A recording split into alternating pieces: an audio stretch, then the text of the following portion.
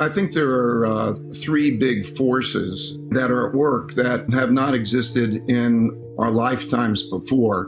And they are a long-term debt cycle. And we've reached the part of that cycle where interest rates are at zero and monetary policy is a major driver. What this looks like in a world where we're going to print a lot of money, monetize debt, and so on. There are three stages really in monetary policy. And the cycle that we are in, the whole world cycle, began in 1945.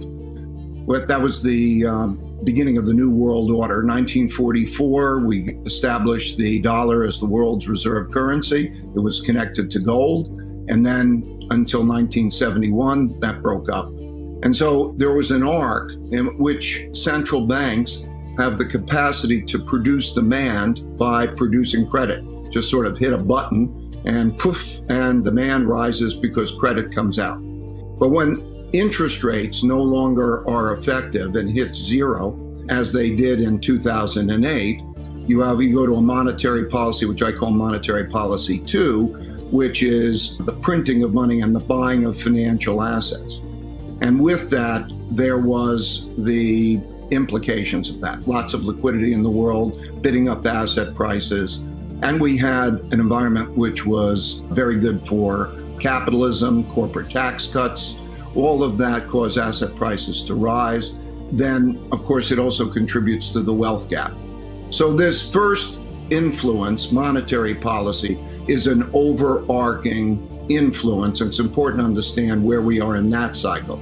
Related to that cycle is also the wealth gap cycle, periods of prosperity that occur after wars, during periods of peace. There are periods of peace because there's a dominant power that no one wants to fight, and you have a prosperous period. And during those periods, there's a lot of development of credit, a lot of also expansion of prosperity and so on, technology development, and that creates wealth gaps.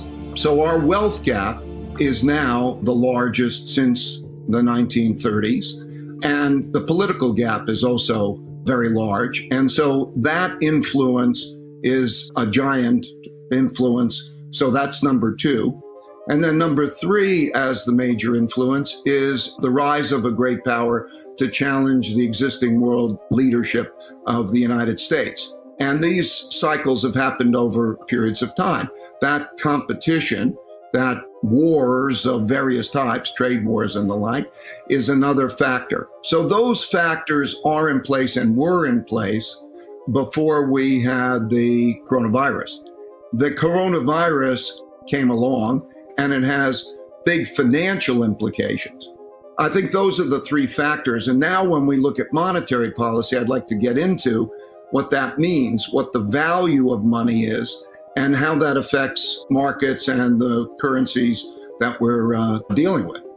In the normal world, at normal times, the way the system works is central banks put money on deposit, and banks come along and they borrow that money and lend it to those who they expect will pay back.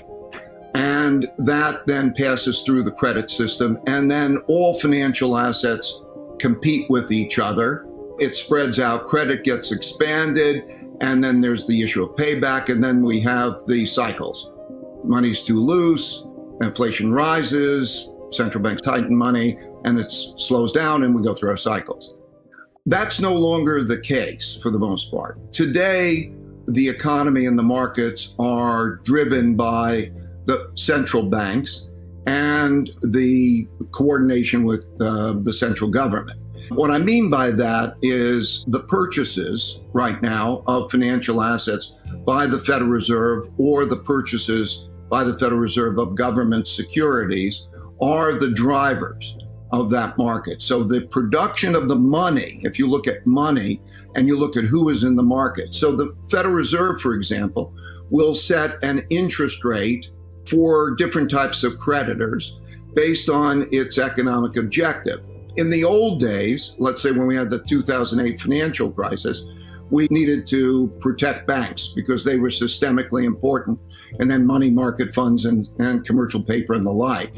Now it's much broader than that. The whole economy is systemically important. If they didn't go out and make lending to companies, we would lose large parts of our economy. And so we're in a situation now where they're the market makers. Take the market out, take the central banks out, and you have a different story, including the value of money. What is the value of money? I mean, think about it in Europe, for example. The central bank will lend to banks at a minus 1%. So that means you don't have interest payments. In fact, you have interest credits. And the central banks will take that debt on. They'll own it. And they have a political agenda, not an economic agenda, in which they'll determine whether they'll be paid back or when they want to be paid back based on how the economy is doing and what will happen. So in that case, like an example in Europe and the similar situations in the United States and Japan in varying degrees, they will make loans that will have interest credits almost, or let's say zero. You don't have to pay interest back. And you may not have to pay principal back. It depends on what the conditions are at the time. So those are markets which are driven by central banks, not only their actions, but their desire to be an owner of those assets, and their priorities about that ownership when they buy and when they sell are not the same as the classic free market allocations. And as a result, the capital markets are not free markets allocating resources in the traditional ways. Central banks are willing to go and need to go as far as it takes in order to keep the system afloat. And because we're in the late stages where we have a lot of debt, you are going to see central banks' balance sheets explode. They have to, because the choice is the sinking ship.